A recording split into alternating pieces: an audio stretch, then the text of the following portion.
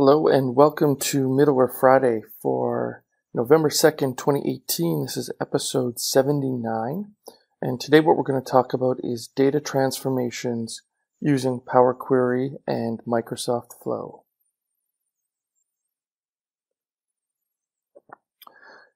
Now, if you haven't seen the announcement, I guess it was probably about a month ago, we announced the public preview of Power Query integration for Microsoft Flow. So I'm including the link to the blog post. Feel free to go ahead and check it out and see some additional details that may not be captured as part of this recording. So for those of you who may not be familiar with Power Query, it is a data connection technology that enables you to discover, connect, combine, and refine data sources to meet your analysis needs.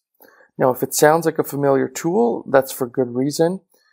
It is available or has been available for quite some time in both Excel and Power BI. So if you've ever used the Get Data dialog inside of Power BI, this is actually using Power Query. So as you can see, there's many different data sources where you can actually pull data into your data model, then perform some level of transformation across those different data attributes. You have these different steps and stages, and it is a quite powerful tool. And naturally, we wanted to take advantage of this inside of Microsoft Flow. So how do you find this inside of Microsoft Flow? Well, today it is part of the SQL Server connector. So you will see an action called SQL Server Transform Data using Power Query. And you have the ability to click on that action and basically will display an experience inside of the Flow Maker portal where you can go ahead and create and edit your Power Query queries. As mentioned, this is a new action inside of the SQL connector, and we get a lot of questions as to why, and it's valid. I think the more data sources you have included in Power Query, the more compelling an offering it is. What we were up against is our DLP policies. So we deal with a lot of customers, and there's always concerns about data leakage, and data loss prevention is one of our tools that allows organizations to prevent data leakage. And with Power Query and some of the data sources not actually being connectors that exist inside of Flow itself, we would essentially be creating a new gate that basically data could flow in and out of without it being under the constraints of DLP. So this is something that we will need to attack going forward and to figure out how we can address this problem so that there isn't any sort of data leakage. But this explains why, for now, it is just part of the SQL connector. And certainly part of the reason for being included in the SQL connector is in the past, filtering data was a little bit difficult inside of SQL. One of the options was OData, and for some of our users, that wasn't an experience that was up to par. So we feel that using a more user-friendly and even more powerful approach like Power Query is the right solution. Now, Power Query does leverage the Power Query Online service. So when you use Power BI Desktop, that is using Power Query essentially in a desktop mode. Here we're using a service. This is the same service that gets used for ingesting data into CDS, if you want to use Power Query from that perspective. So naturally, there will be a subset of features as the Power Query team continues to invest in the online service. Another feature or constraint, depends how you look at it, is today we're only returning a single query. So you can have several different queries inside of your Power Query mashup. Only one of those queries gets returned to Flow. There's a few different reasons for this. I won't go into a whole lot of details, but you still have the ability to aggregate multiple queries and have a single query. So I think this is less of a concern, but it's just something you need to be aware of, and I'll show you a little bit more in the demo. So why did we build this? So as I mentioned before, a more approachable solution for filtering and shaping. It also lays the foundation and unlocks future Power Query integrations. So now that we've figured out how we can integrate the two services, this is now where we can build on top of it and actually try to include more and more data sources. And as Power Query makes investments, we can attempt to bring those into the Flow ecosystem as well, where it makes sense. And I think what this also does is it unlocks this notion of data transformations inside of Flow.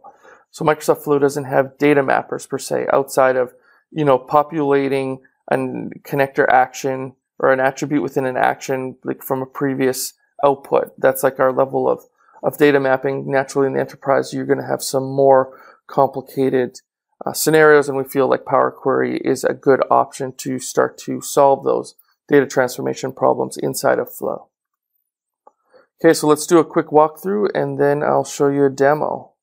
Here I'm in Microsoft Flow. Naturally, I just have a button trigger just to to kick this flow off. You can type in transform, or I could type in Power Query as well, and then we'll see this specific action show up. So let's go ahead and click it. Now, because I have a connection already established, this automatically just shows up for me. Otherwise, it's the same connection experience. There's nothing new from this perspective. You have an existing connection, and then you can build Power Query on top of it. One thing to know, we do have a limitation around shared connections. So if you try to use just any connection that has been shared in the past, perhaps from Power Apps, that is going to basically stall out or fail when you try to use Power Query.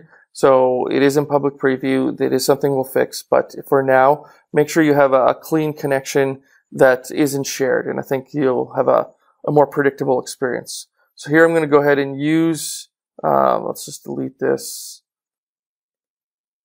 We'll use an existing connection, which I know is going to connect to an Azure SQL database. This, we did have a bug related to the on-premise data gateway.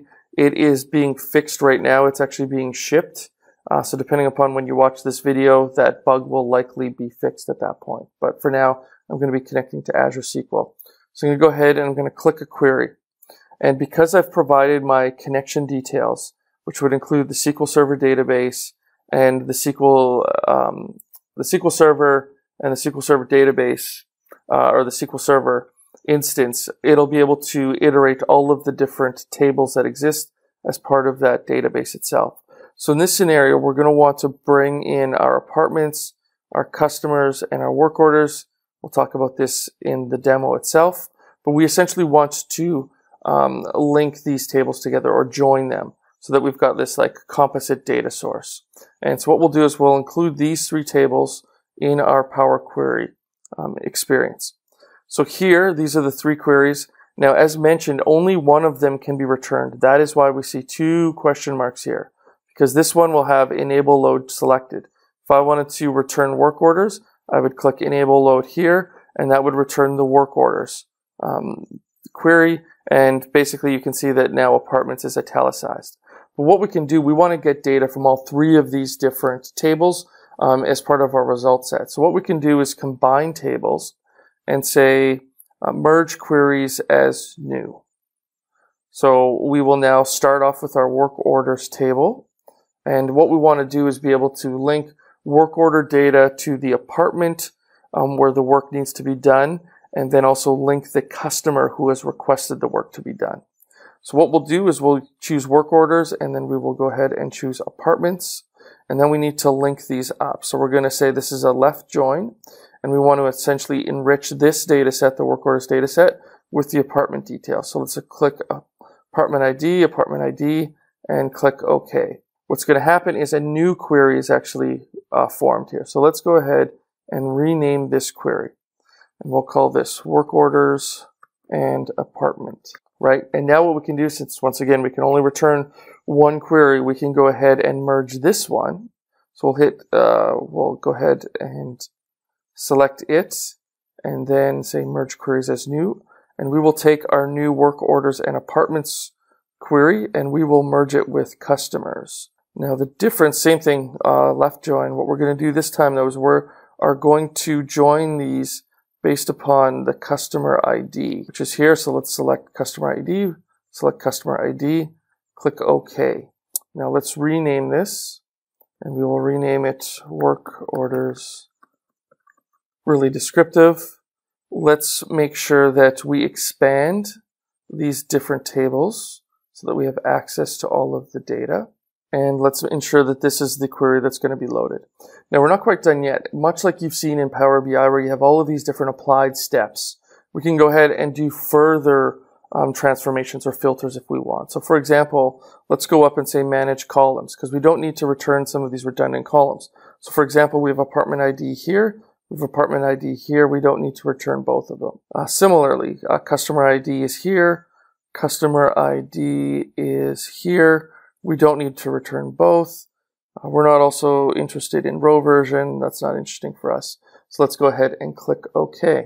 So now we've got our query loaded that we want to return. We've got all of our steps in place. If we wanted to go back and redo them, we could go ahead and X them out. And basically, you don't lose all of that previous work. So now we can go ahead and click Create. Now what's happening at this point is now Flow understands the data set that's going to be returned. And it is a typed data set, which is exactly what we want. We don't want to be parsing and having to try to figure all of this stuff out. So for example, if we wanted to create an item inside of SharePoint, now what we'll see is we've got access to all of these different data attributes that are coming from Power Query. So in the past, you probably would have had to write some ugly SQL, T-SQL in order to join these different tables.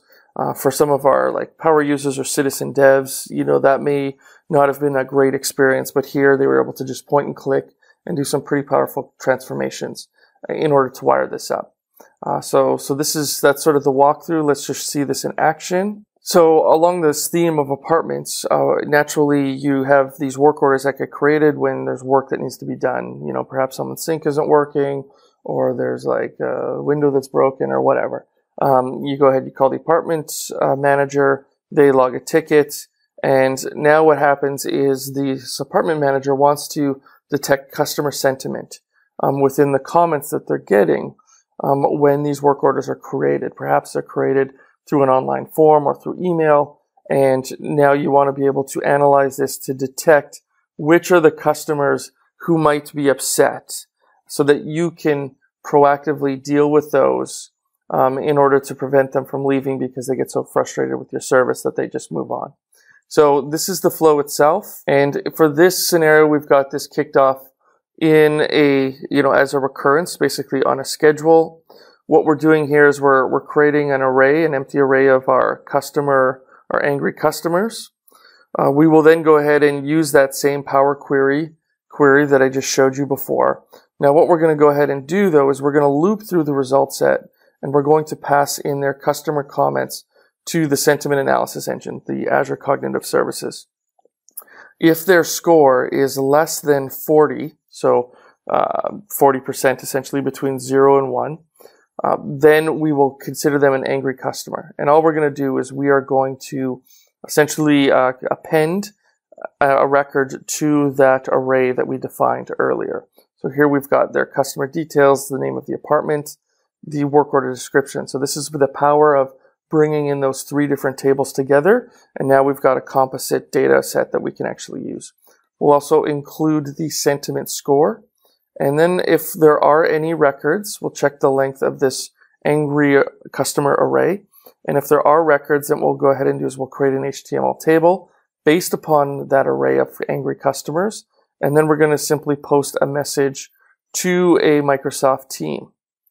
And so what we'll do is we'll just go ahead and test this. So as you can see, the Power Query execution didn't take too long. It took 3 seconds for us to go ahead and run that query.